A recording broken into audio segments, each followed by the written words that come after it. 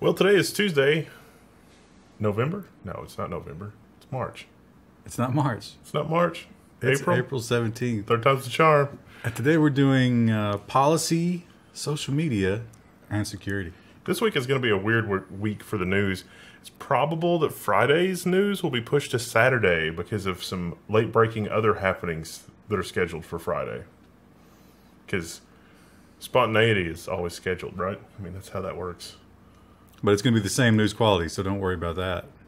No, I don't. It's zero, the same level. I didn't say what quality. I said the same quality. Oh, we got a lot of follow-ups too. We start with some follow-ups, but we also sprinkle some follow-ups in because, my goodness, there's a lot of follow-ups this week. All right, our first follow-up this week is on the founders of Backpage. Now, here in the U.S., something sort of weird and miraculous happened. We'll give you a little bit of a backgrounder, and that is we passed a law that said that if you run an online forum or like a classified ad site, and people are using that for, you know, prostitution or whatever, that the owners of that site can be liable, which is contrary to all the other laws that we've had on the books for 20, 30 years. You know, what's interesting about this, though, they did not, that's not been signed yet, or at least it hadn't when they did this. So this is outside of FOSTA SESTA. They were already doing this.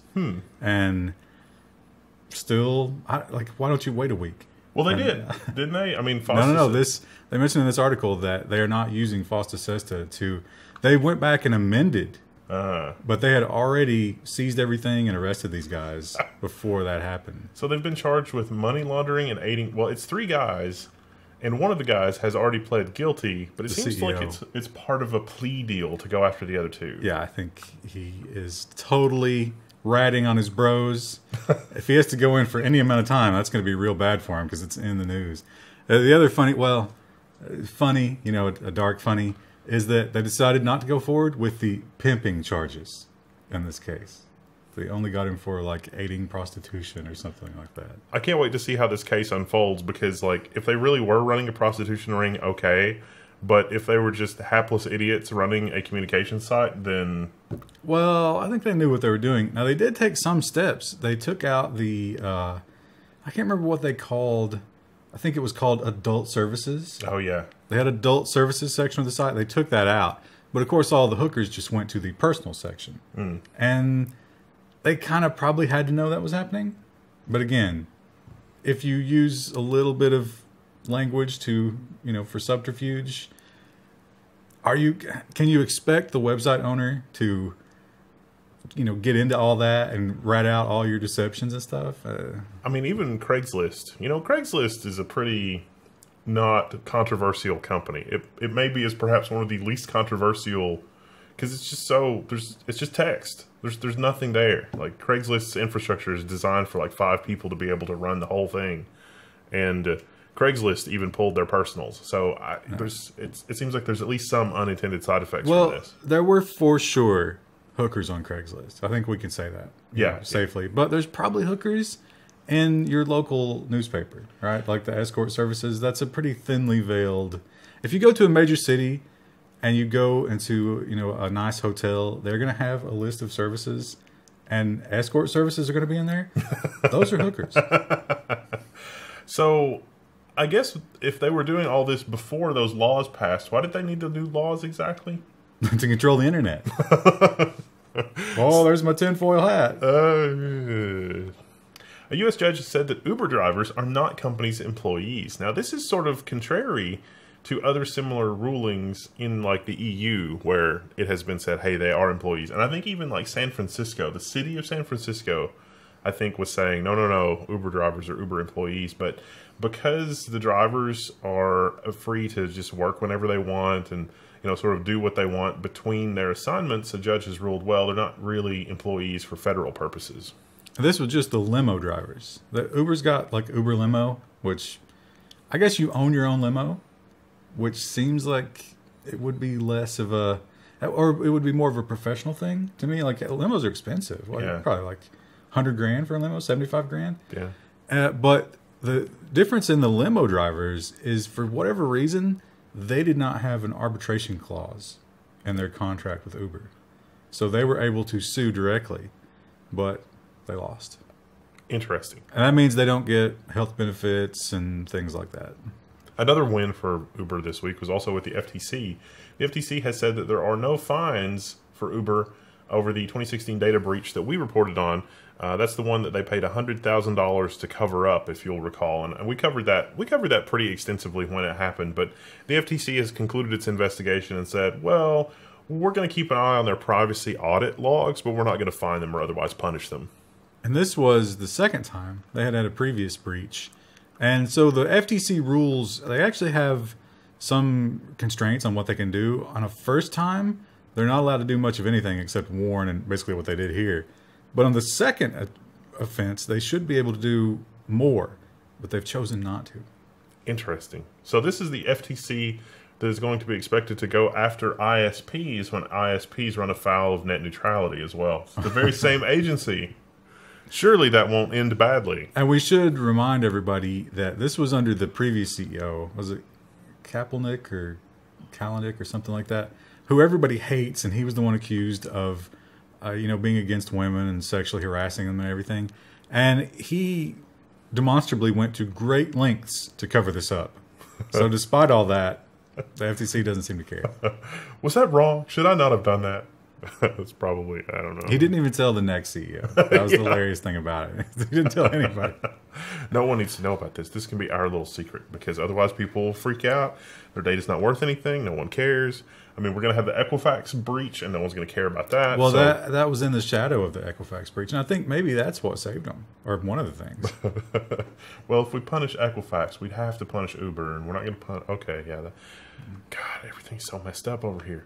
Tesla has been booted from an investigation into the fatal Autopilot crash. Now, it's really interesting because the NTSB, that's their National Traffic Safety Board, has said that Uber has been booted, but Uber is saying, well, we stepped away from the investigation because we wanted to report on what we're finding in the investigation as we find it, but the NTSB has a problem with that. So it seems like a little bit like he said, she said. But the NTSB has a policy that you don't say anything about it until the end, because obviously what you say about it could be damaging to court cases and businesses and things like that. So you really have to wait till you figure everything out. And they haven't figured anything out. So Tesla was kind of, getting out there and tweeting. It's like, oh, it wasn't our fault. Yep, totally driver error. And the NTSB was not cool with that. I can't imagine why Tesla would ever want to do that just to make people, it's like, yeah. And this was the, they've already settled the civil, right? They settled with the family. It's the guy that didn't have his hands on the wheel and hit the divider. Well, it's even weirder than that. Tesla's made a lot of, in my opinion, very strange statements around that. Things like, well, when we met with the family, we talked to them about, the victim's thoughts on Autopilot. And it's like, did the victim misunderstand how Autopilot works? And so Tesla is saying what the family said, which is, oh, no, he totally understood that the Autopilot didn't work, and that in this one particular area where the fatal crash occurred, that it was known to be unreliable, and the data showed that his hands was not on the wheel for like 6 seconds. And so the family is like, yeah, I don't know, but it seems weird. Did they say that before or after they saw the zeros on that check? That was after. Yeah, so... That was definitely after. Yeah, maybe I might say that too. Now, last week we reported on the whole Sinclair thing, and if you haven't seen the video of this, you really got to check it out. There's a video on YouTube of a whole bunch of TV stations, over 100. 200, saying the same exact thing in the same exact cadence with all their little local anchors, and it's because they're all owned by Sinclair Broadcasting.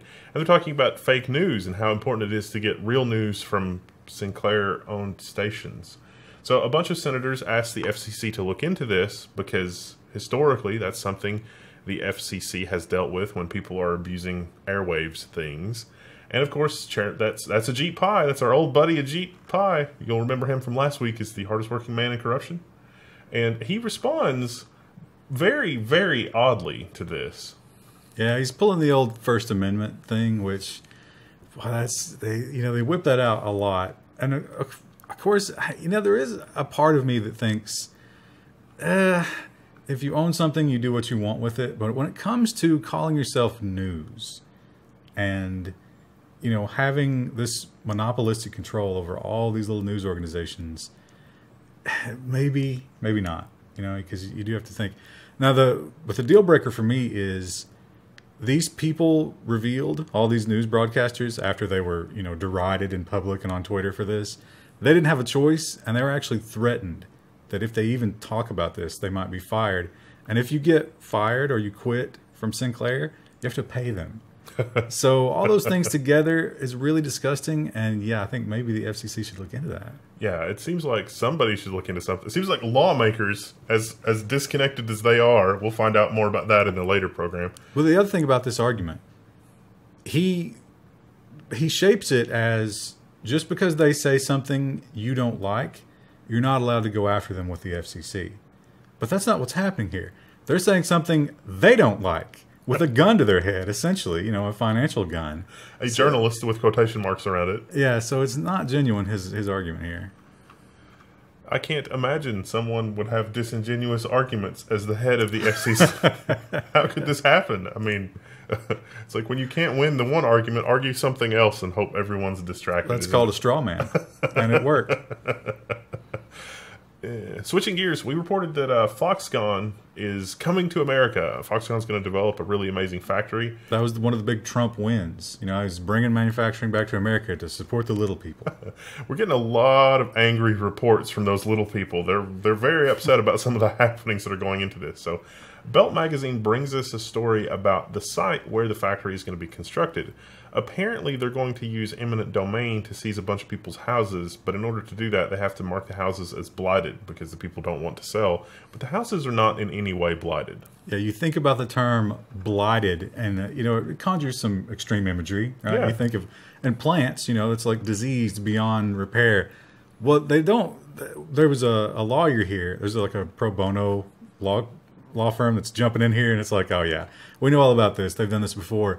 And they don't talk about every requirement for blighted, but one requirement for blighted is you have to have 50% higher crime rate than the surrounding counties. And that's just not the case here. This is so rural. It's a little farm country with, like low population density, just rolling beautiful farmland, cows and horses. It's idyllic in a lot of ways.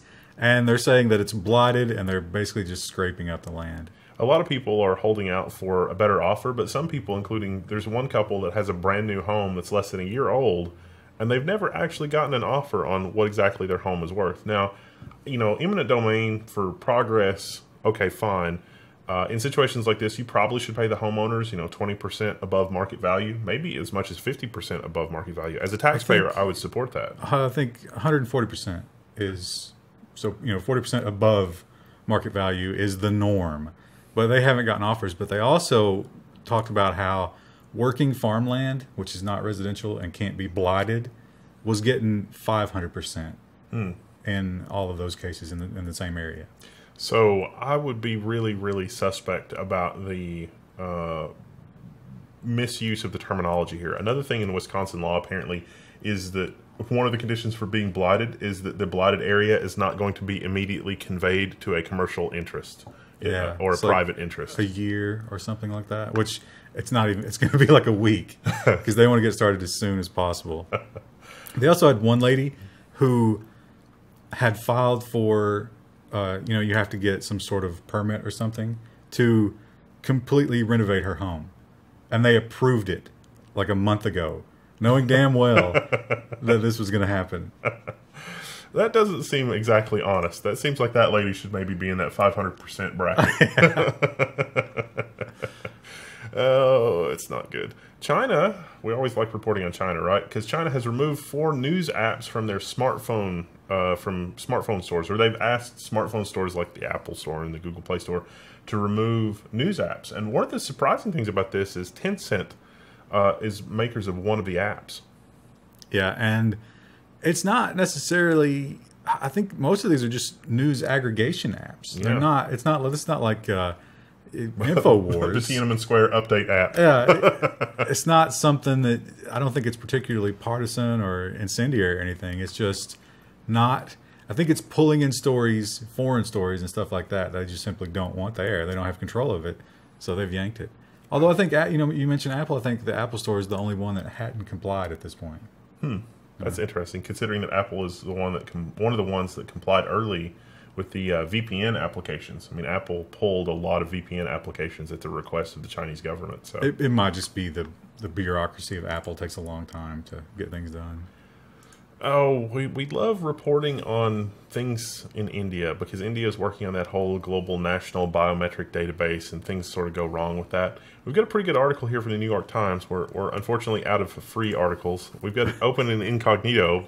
You can't see that. But you can yourself, when you look at the one tab, open it in incognito. You will always beat the paywall. Pro tip. Pro criminal tip? Is that criminal? I don't think so. I don't think so. But Big Brother in India requires fingerprint scans for food, phones, and finances. They've got some quotes in here from the people, and they're just like, this is an unnecessary headache. This is worse than it was before. Why do we have to do this? Yeah, I can't pronounce the name of the thing. It translates into foundation. The foundation program is retina scans and fingerprints, and that ties into everything. It ties into your credit card, your entitlements, your school, your travel, because they have a lot of public transportation in India. You can't get on public transportation unless you scan your fingerprint, stuff like that. So it's not only Orwellian. You know what's funny is they mentioned in that article, the term Big Brother in India, the translation is when somebody like if you're broken down on the side of the road and a good Samaritan stops to help you, you refer to them as Big Brother. So that's like a good thing in their terminology.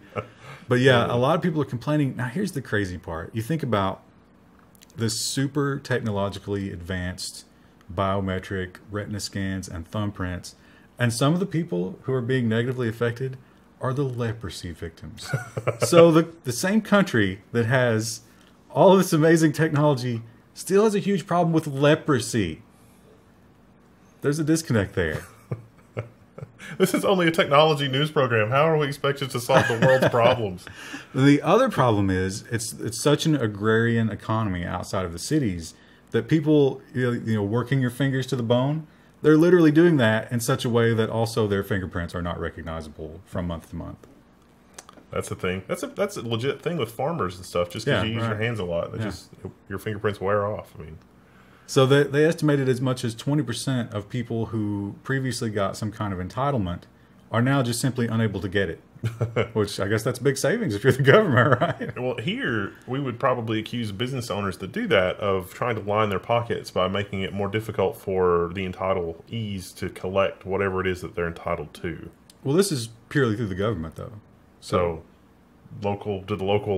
is it like the sheriff that we had, where the sheriff was running the inmate program? He gets to pocket the money. Like the local politicians get to pocket the money. That's a good question. I don't know if each municipality gets like a stipend, or it's like, hey, we didn't use all the entitlement budget. We'll just roll that into the equipment budget. I remember when they were talking about doing away with cash.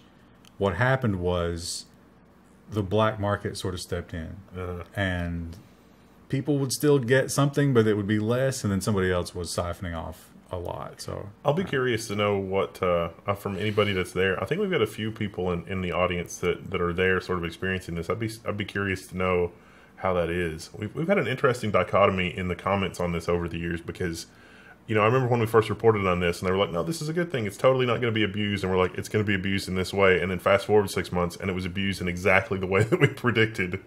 The other thing is they reported on one woman, and she was, like the perfect candidate for this thing. She was middle class, young, and totally following all the rules. But we talk about how it's such an optimistic program that meets the reality of these little rural municipalities. She had to go, I think, 4 different times, and it failed the first 3 times. So then she would have to schedule another one, wait in line again, and it was just failure to upload. So she would go through like the scanning process, and it's like, sorry, it didn't upload. So she'd go and try to get her whatever with her fingerprint. They're like, no, you don't exist. Wow, that sounds like voter disenfranchisement here. It's like, well, I'm sorry, you can't vote today because whatever, because reasons. Other bad news for technology people, Trump proposes rejoining the Trans-Pacific Partnership. Now, there's lots and lots of aspects of this that are negative that have nothing to do with technology. But the technology aspect of it, which is what we care about on this channel, means that this is probably going to make the trade wars thing worse, not better. I would think, because we're doing the whole China trade wars thing, so importing electronics may start to get sketchy here in America. And I think that Trump is hoping that some negotiation here will result in more favorable trade deals from like Japan. But I think this is going to be bad. Well, we've got the tariffs, of course, and that's become kind of a mess because they've turned right around and put tariffs on our corn and soybeans, which, like, we probably will buy the technology. I mean, you think we can't not. The iPhone owners, you know, they'll feel better about themselves when that iPhone costs $2,000. But if it makes more sense to buy the corn and soybeans from somebody else, then what are we going to do with it? Those farmers cannot sell it locally. Biodiesel. Yeah, we're up to our ears in corn in America. You know, we have too much, so you have to sell it to somebody.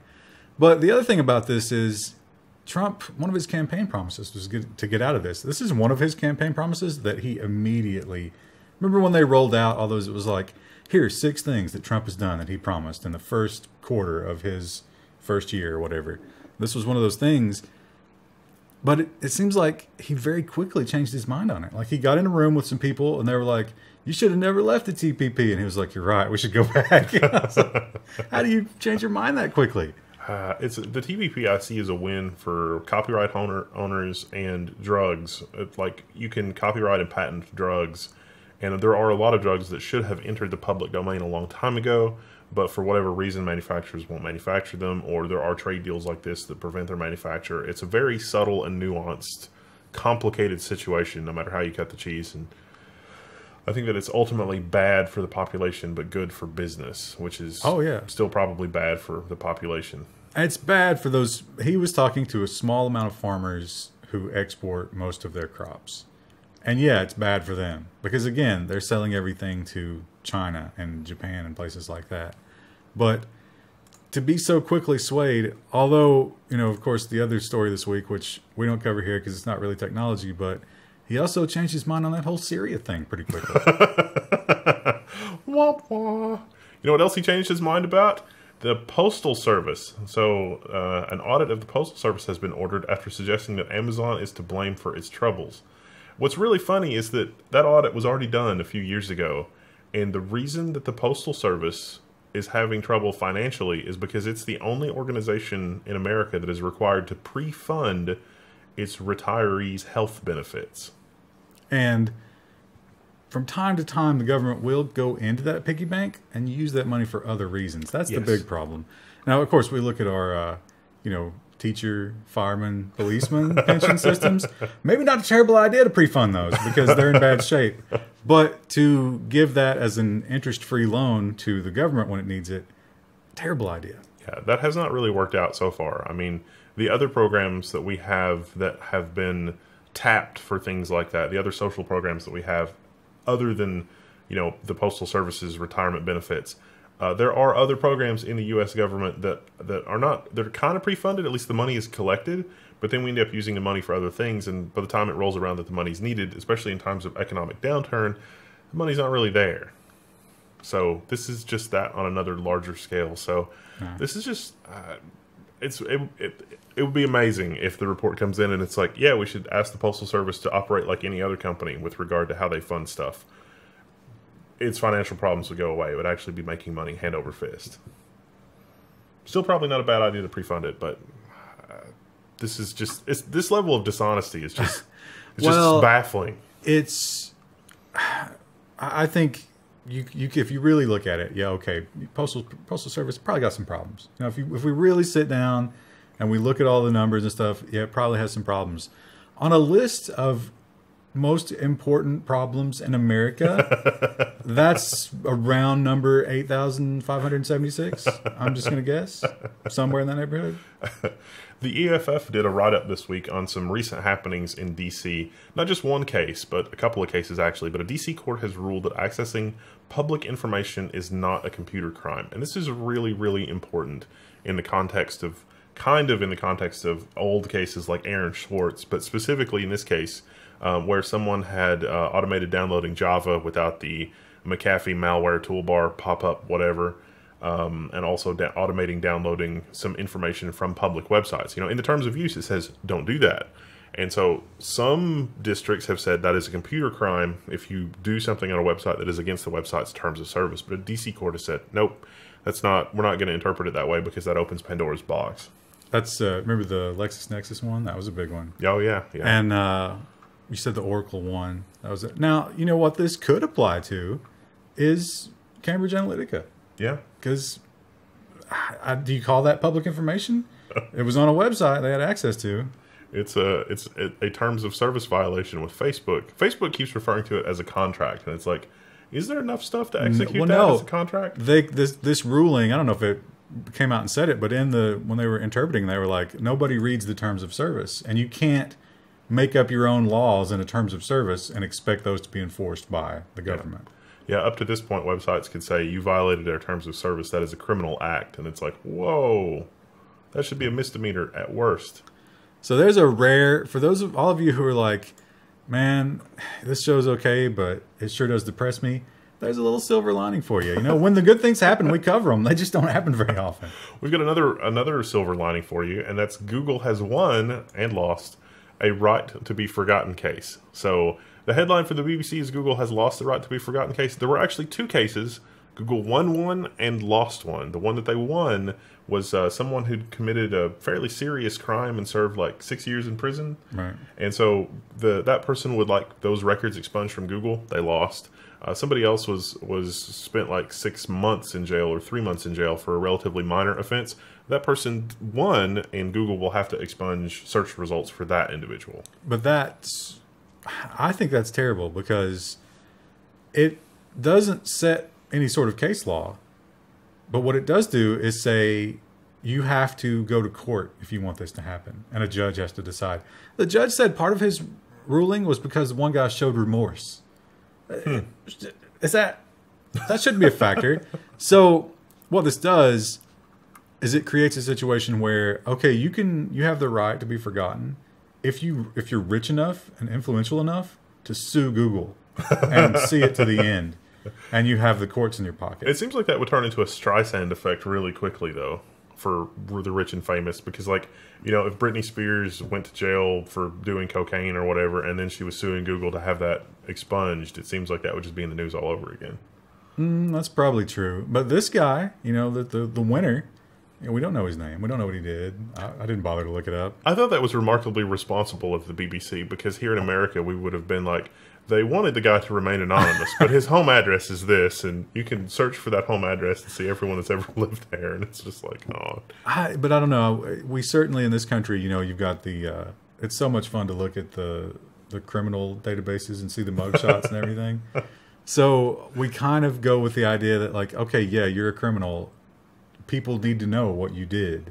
And we're going to nail this up on the cathedral door on Sunday, and. This goes against that. I'm not sure if... I don't know. I like the idea of, you know, once you've done the time for the crime, that's it, and it's over, and you need to move on. But at the same time, there are definitely patterns of behavior. And so it's like, if you've done a series of crimes and done the series of time for those crimes, that probably should still be in the public record. But again, you're creating this crazy set of rules that Google can never adhere to. Yeah. So it would have to go through a court system in order for somebody to suss out the specific situation, because that's so much work. I mean, people are already waiting, you know, for civil cases, or even they're waiting in jail for 2 years to get a criminal case heard. We don't need more court cases. So maybe what you're saying is we should change as a society, and it's like, yep, dude was totally having a bad day. He was arrested for drunk and disorderly. We all have bad days. It's fine. Let's move on. I guess it was what he was doing. Well, if he was driving, no. Yeah, I mean, you make up your own mind. It should not be so stigmatic, I guess, would be as a society, we need to not stigmatize those people so bad, because like some convicted felons are genuinely trying to do really good when they get out to, like, but also those guys are in the UK, right? Yeah. So it's not really the same. It's apples and oranges. Dubai is launching a digital vehicle number plate. Now this, I was like, okay, cool, it's going to be like a QR code that can be read by machines automatically. Nope. It's an electronic plate that tracks you at all times. And literally the number can change. So it's so Orwellian the more you get into it. So not only can they disable it. So like if you don't pay your registration or whatever, I just turn your number off. Literally, your number will go away. But the other thing is they automatically deduct the fees. So if you get a traffic fine, you might find out about it when you see the debit from your account because your license plate is tied to your bank account. Think about how crazy that is. How amazing is that going to be in the future where you just drive around the city and it's like, oh, this drive today cost me $50. I had no idea I was going through a construction zone. Yeah, and that's just a trial version. But if they figure out that it's cost effective, and I guess it will be when they start fining everybody for every little thing, they're going to roll it out to the entire country. Now, Mark Zuckerberg has been in the news a bunch. We've covered him to death, and there's a lot more news this week on Zuckerberg, but we're not really... So many good memes. So many. We're not really going to... I mean, I feel like everything has been covered. We're not really going to rehash it. If you want to check that out, last week's news episode was No Luck for the Zuck. You should check that out because we basically covered everything. That was before his congressional testimony. Since then, there are a couple of things that we'll highlight. Some Facebook employees are reportedly quitting or asking to switch departments over ethical concerns. So this, the headline, you could paint a lot of pictures with this, but there are a lot of employees that are sort of saying, well, we might have raised some flags internally. We're going to just sort of migrate over here. Yeah, they talk about the buzzword, the one that everybody's tweeting about is the golden handcuffs. Because what are you supposed to do? They talk to these people and it's like, yeah, I kind of know that we're evil, but you have no idea how easy this job is and how much I get paid. So I don't really want to walk away from this. Some of them have wanted to go to Instagram and some of the other Facebook-owned things. But, I think when you read between the lines in that article, they all knew what was going on. Yeah. I don't think if you're working in a technical aspect, we've talked about this before, where sometimes people will hire you to work on their website and they don't understand. It's like, once you have access to the database, you have everything. There is no privacy at that point. You can get whichever you want. And if you're working at that level, of course you knew what was happening at Facebook. And I think what really riled them up is the fact that they found out it got Trump elected. Or, supposedly. Allegedly. So. They imagined that it did. And so now they're outraged and they're leaving. That's so offensive. I don't understand. Zuck testified with the Senate to the Senate, and the Democrats propose a tough opt-in privacy law. This is a pretty good summary of that, but you really should go check out the video because there are some amazing, amazing clips of that. The news itself is not like it was a grilling. I mean, Zuckerberg is testifying and answering questions. And the news is not really, as anybody watching this program, I don't think they're going to get a lot out of it, technologically speaking. Zuckerberg basically had a few canned answers, well, a lot of canned answers. But the questions that a lot of senators were reading to him, they really struggled with. The more disturbing thing here is that the senators, even with all the, I don't know, what would you call it, conditioning, training, ahead of this questioning in the world, they still got some basic fundamental stuff so wrong. Yeah. Well, Dianne Feinstein was my favorite one. She could barely sound out the words. It's clear she had never seen some of those words before. She had no concept of what was going on. I don't think it would be unfair to say that she was not literate. And, she wasn't the only one. She's easy to make fun of because she's, not literate. She's low functioning. But there were a lot of those people on that panel that were clearly the people sitting behind them knew what was going on because they wrote those questions. But the people presenting the questions, and there was one guy who he brought up the whole logged out. Oh yeah, logged out tracking. Yeah, and that was just brushed under the rug. Zuckerberg was like, don't know anything about that. Let's follow up. And there was one guy who brought up the Obama campaign. Yeah. Doing the exact same thing as Cambridge Analytica. Again, that guy actually, if you go back and listen to that testimony, he's like, Obama did this. I'm not going to ask you to talk about that right now. What? Why not? So maybe they did understand. Maybe it was clear to them exactly what was happening. I don't know. But it was a dog and pony show. Yeah.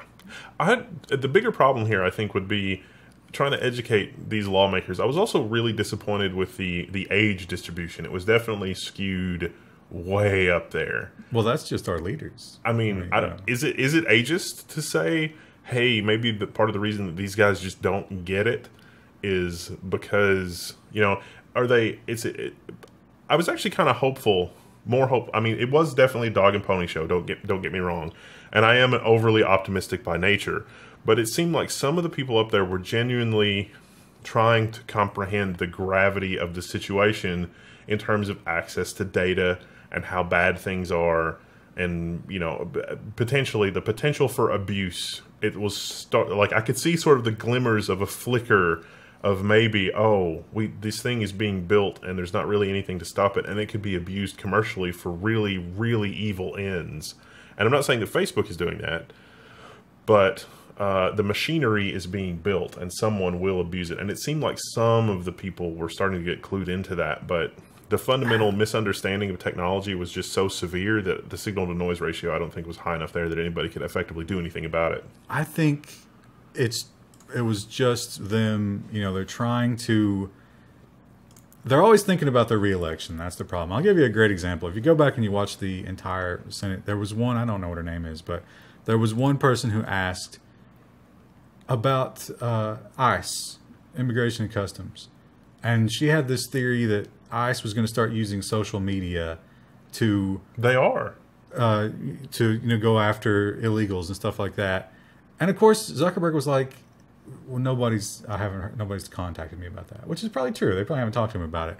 And she just kept going on and on about this thing that has nothing to do with the Cambridge Analytica. She was just soapboxing, and this is a lot of those people. They're just getting up there. They're saying what they think the people want to hear. Yeah. And they're trying to present themselves as a certain kind of thing, and nothing really ever gets done. No. It apparently had a pretty good effect on Americans, though. Nearly 1 in 10 Americans have deleted their Facebook accounts, according to a survey. Well, it was a survey of 1,000 people. So how accurate can it really be? If it's really 10%, I mean, I got to imagine things inside of Facebook have got to be sort of Harry Carey levels of crazy. Yeah, the whole correlation of the small numbers. But, yeah, if it is that many people, they have to be scrambling.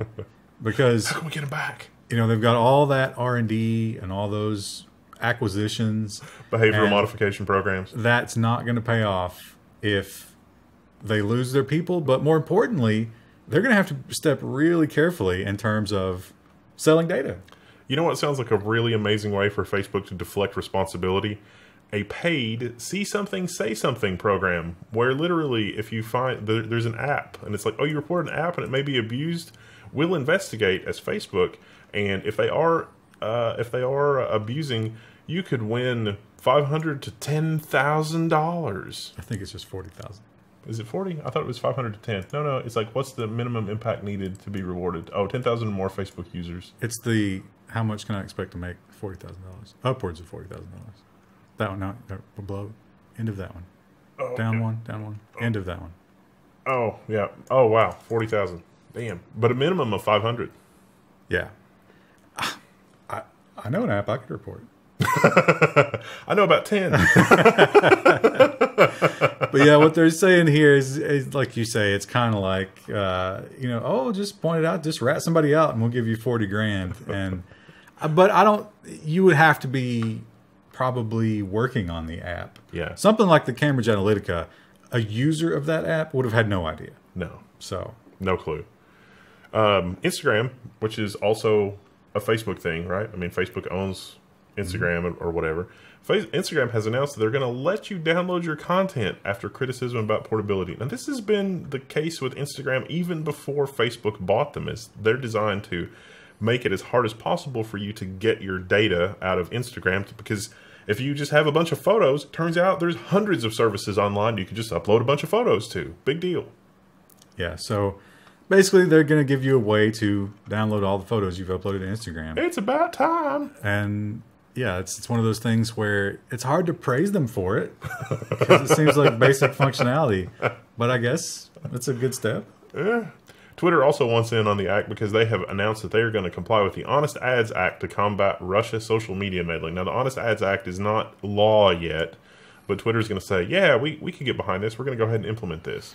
So this basically just means if you see an ad, you can find out who bought it and, if it's who's saying it, what's going on behind it and that kind of thing. So I bet, political campaigns are upset about that. I think that there are going to be a lot of media companies that are upset about that. I think we're going to see a lot of shell companies come into existence.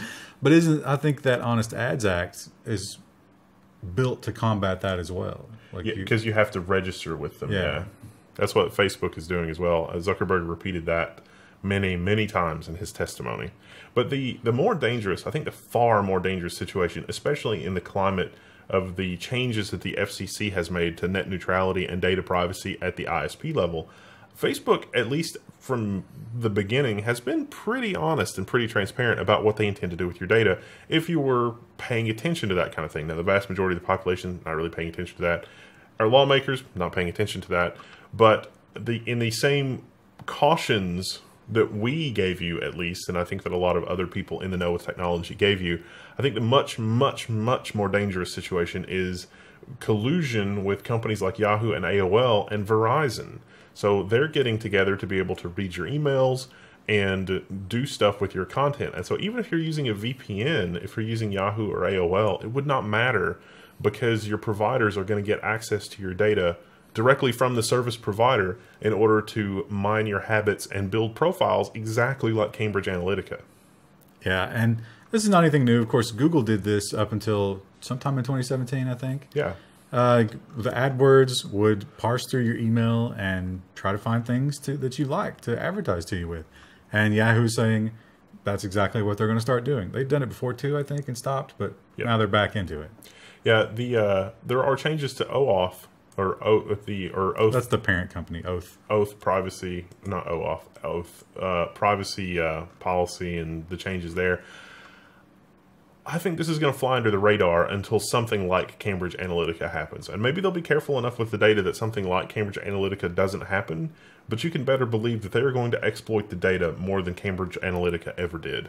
Well, it's not a public profile in any sense, but that doesn't mean that there's not going to be a leak.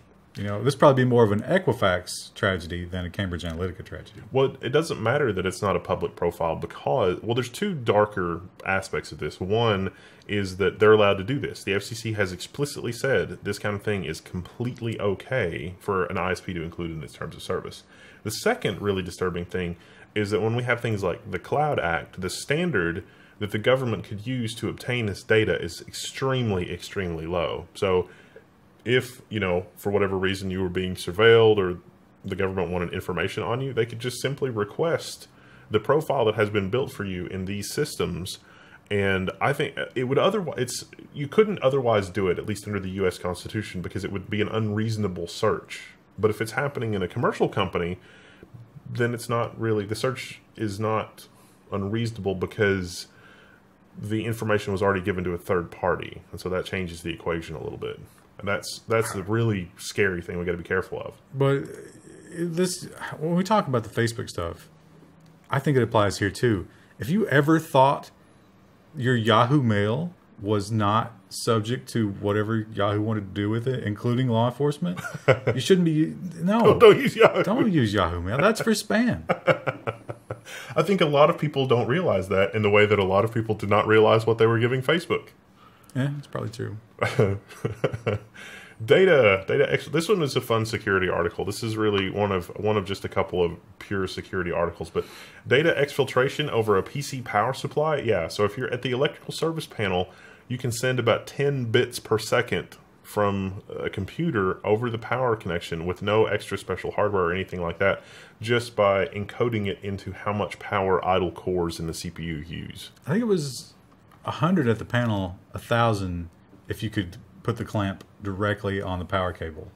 So what they're doing is they're taking unused cores in the CPU, and with the software, they're spinning them up, which is going to affect the power load in a predictable way. And if they're listening on the other end, then they can, of course, just in binary, they can send data over the power cable to the switch, which is incredible. It's a low enough bit rate to be super annoying. I mean, intelligence agencies would definitely use this to recover your private keys, but yeah, that's about it. It's too slow for anything else, really. Although, you know, over time, I'm sure they could. Yeah. I mean, if you're talking about a CPU that's got 12 cores, yeah, then maybe they could use 3 most of the time, you know, and you triple the speed. That explains my performance anomaly. Oh, they've already compromised the system. Yeah. Speaking of people that have already compromised the system, we've reported on this before, but there was a guy who was arrested for swatting, and this is the Kansas guy, right? This is the guy that got got killed. Oh, okay, yeah. Right. So, yeah, he... we'll rehash it. He was playing Call of Duty. Of course he would. Look at him. Of course he was playing Call of Duty. And somebody was trash-talking him, and he was like, oh, yeah? Where do you live? And that guy just made up an address. Well, it turns out that was a real address. This guy swatted that address, and the homeowner, who knew nothing about this situation, had no idea what was going on, was killed by the SWAT team in his front door. So this guy is awaiting sentencing. That's the crazy thing here. His case has not been settled. He is yet to be sentenced for his crimes, and he did the stupidest thing in the world. And that thing was, he posted to Twitter, how am I on the internet if I'm in jail? Oh, it's because I'm an EGOD. That's how. 9:05 a.m. on Twitter on Friday. The Twitter handle, here's the thing. It's like, blah, blah, blah. 19 minutes later, and the same handle said, all right, now who's talking crap or whatever? Your ass, I guess, is about to get swatted. So, yeah. Yeah, he threatened to do the same crime while awaiting sentencing. Now, he is not, in fact, an EGOD. What happened was, they have these kiosks in jails these days. So you have phone calls and commissary, and you have all these ways that you can spend money in jail because they're for profit. And you punch in your prisoner number, and that's your way of buying all these things. So they have these electronic kiosks that facilitate all of that. Well, somebody did an update on one of them and left the internet Wi-Fi turned on or something. I guess it wasn't Wi-Fi. I guess it was the kiosk itself. Like they gave him browser access or something. I don't know. But anyway, the prisoners immediately discovered the flaw and began using the internet. Yeah, the internet. Woo! No. It'll be interesting to see what happens at his trial. I'm sure at his sentencing. I'm sure that Yeah. Sure that we will be reporting on that. Yeah, and you got to think that will be construed as a threat. Yeah. I mean, pretty credible considering what he's done, and he will be charged with, if there's any justice, he will be charged with additional crimes based on this. One can only hope. And with that, we will see you tomorrow in tomorrow's news, which is going to be business news, crypto. I don't remember how we broke it up. I don't remember either. Definitely business news. And surprises. And surprises. I'll see you then.